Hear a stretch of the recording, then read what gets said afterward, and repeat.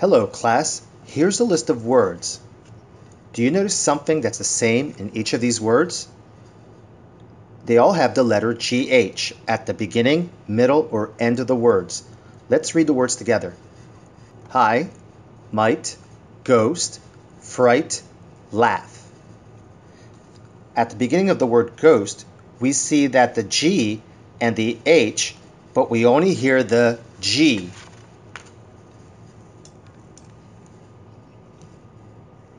In the words high, might, and fright, we see IGH or IGHT, but we don't hear the G or the H.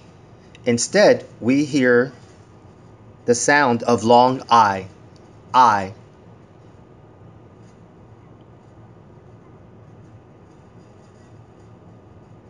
And finally, at the end of the word laugh, we see GH, but we hear the sound of the consonant F, F.